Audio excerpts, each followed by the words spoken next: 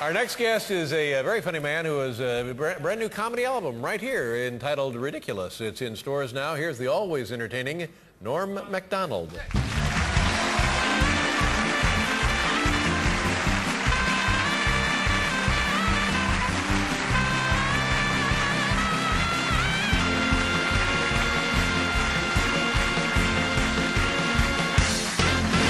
Norm, you look great. I do, yeah. I mean, you do too. Well, thank you very much. We haven't seen you in a while, and you look like you're really in shape. Are you taking care of yourself? You working out? What's going on here? I'm all right.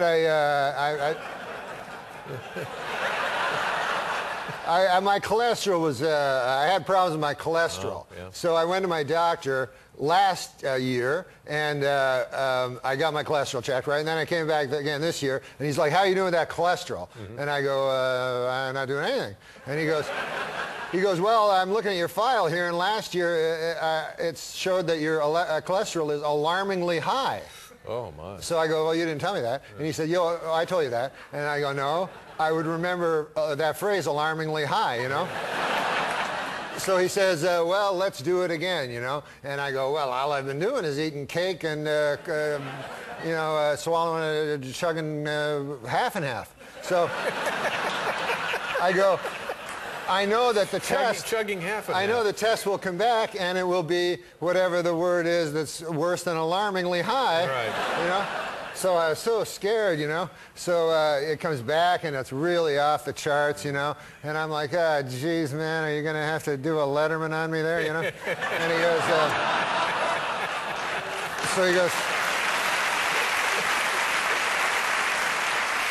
Because I don't like that stuff. And he goes, no, we haven't reached that level yet. You know, your cholesterol's high. You can lower it, but he goes, I have to warn you, you have to lower it, or we're going to have to do a Letterman on you. Yeah, so I said, okay, you know, and I went on this incredible, I did it myself. I just checked the www computer, and I found out all the things.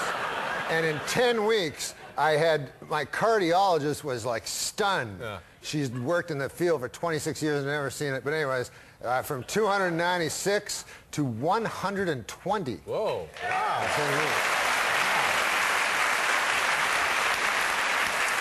But the only bad thing is they have bad cholesterol, good cholesterol. One of the cholesterols didn't change, and my cardiologist explained to me that cholesterol will only be changed by exercise. So I was like, ah, geez, you know. So, because I'm really good at not doing things, like not eating stuff, but I'm bad at going out and doing stuff. And so I got a trainer, and it was all, not good. Tough. Yeah, man alive, holy crow. Yeah. Well, it looks like it's paid off. It does? Yeah. What kind of stuff was the trainer doing with you? He was, these guys are like superhuman. They look like Dash Rip Rock, you know, from earlier, you know. They're like superhuman beings, you know. So they think you can do what they can do, you know. Right. And I've told the guy, $50 an hour. I said, look, don't try to earn your money or anything like that, you know. All I want to do is get my cholesterol down. I don't care to have a vein in my arm. Yeah. And, you know, no use for abs. I just want to not die. So, but he's like, I know what you can take. I know what you can handle, you know. And I'm like, all right, you know. So he's got me doing them bench presses, and then he'd do this trick, like he'd go, okay, we're gonna do 15, you know. And he'd go, 5 more, 3, 4 more, 3 more, 2 more, 1, and 10 more. And I go, what the God are you? Why did he say 25 in the first place, you know? So anyways, I'm in the gym there, and we're doing the things. And over in the corner, a fracas happens, a little thing. What happened over there? And it turned out, guy had a heart attack. And they took him away. I'm like, what the hell? He's like, yeah, man, I hope they don't have to do a Letterman on that guy, you know? All right, Norm, stay right there. We'll be right back with Norm Macdonald, everybody.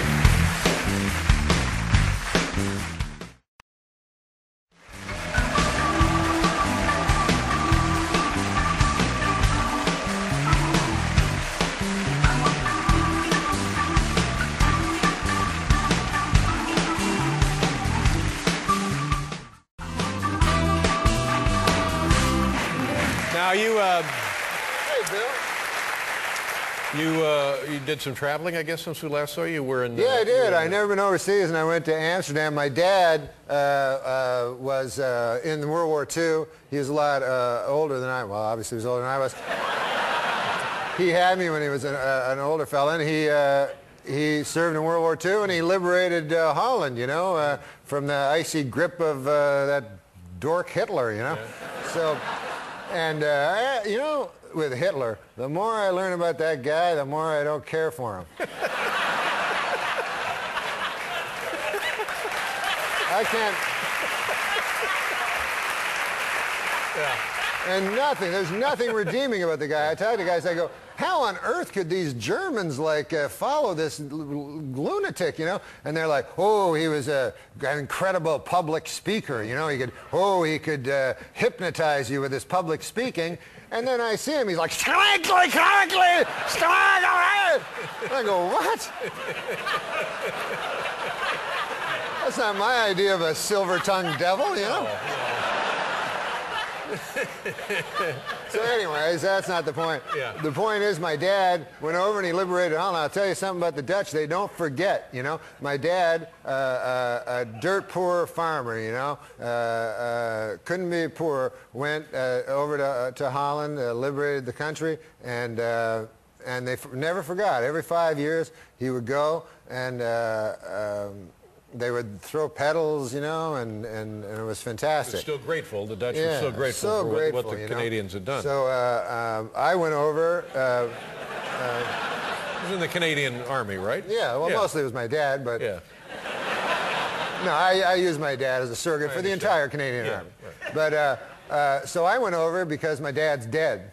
And so I said, it'd be great to see, you know. And so I went to Amsterdam, and oh my Lord, at first, you know, it's a picturesque place. People are driving around their bicycles over cobblestone streets with canals. It's beautiful, windmills, and it looks. But then the whole country's gone to hell in a handbasket. They got.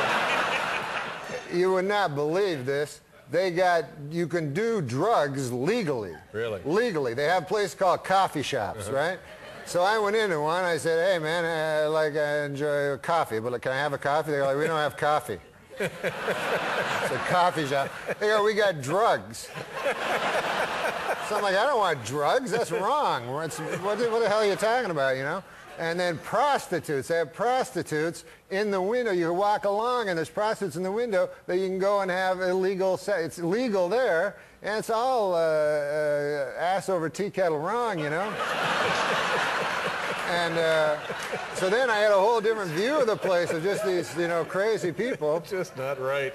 So anyways, one night I was going back to my hotel, and I'm going back to my hotel, and I can't find my hotel because everything's in, you know, they're all foreigners, so it's all different language, hard to find streets and stuff. So I was walking around forever. Finally, I see my hotel, you know, and I get there, and there's a red light, you know. And have you ever been to those places where, not a red light like a red light district, a traffic light, a stoplight that was red, and you know when the red never changes? Yes. You ever been in that experience? So I'm standing there, and the red, a minute goes by, 2 minutes go by, 3 minutes go by, whatever minutes go by, and it never changes, and there's no traffic at all. So finally I go, I'll just walk across the red light, right? Yeah. What harm can be done? Walk across the red light, immediately a police officer comes riding a bicycle. So then this guy, you know, he's like, you know, talking with his foreign thing, and so he writes me a ticket, you know. I go, are you kidding me? Your whole country's a bunch of drug-smoking prostitute people, you know? This doesn't make any sense. Doesn't make any sense. And also, if it wasn't for my dad, then that guy wouldn't get to have the freedom to drive his fruity bicycle anyway, you know? That's right. Yeah, he'd be living in a country where a guy was going, scrankly, scrankly, scrankly. I'm glad you're back, Norm. Thank you, David. So here's the new CD, Ridiculous, in stores now. Norm, always a pleasure. Come back it's great again to soon. be back. Thank you very much. Norm Macdonald, ladies and gentlemen. We'll be right back, everybody. Very funny.